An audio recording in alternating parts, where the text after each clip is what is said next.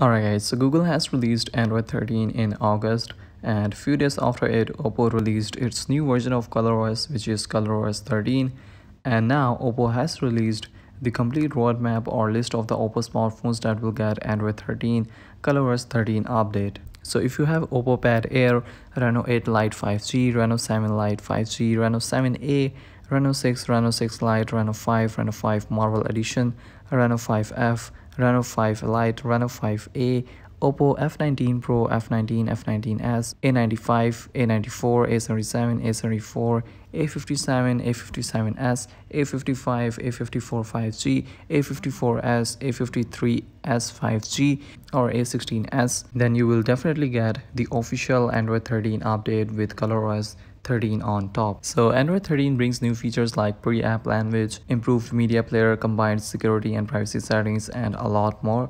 Now on top of Android 13, there will be a custom skin or UI from Oppo, which is ColorOS 13. Now talking about the ColorOS 13, so Oppo added a lot of new features and visual changes to it, like new always on display.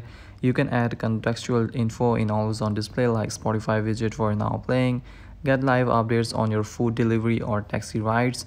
You can also add Bitmoji in always on display. Now talking about the control center, so it's bit enhanced.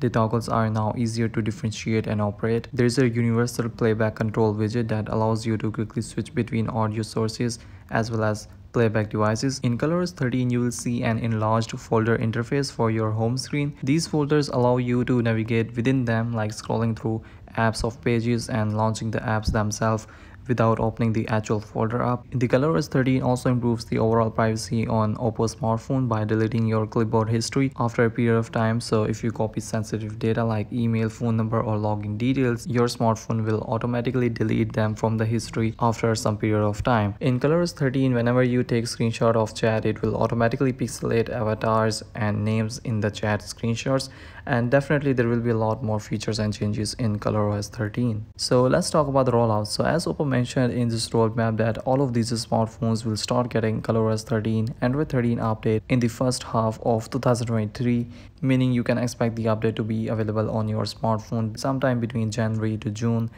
Now I can't give you guys exact release date, but you will see the official Android 13 ColorOS 13 update on your Oppo smartphone by the end of June 2023. So yeah, whenever Oppo releases the update for your smartphone, I will let you know, but make sure that you are subscribed to this channel. And yeah, that's pretty much it from my side.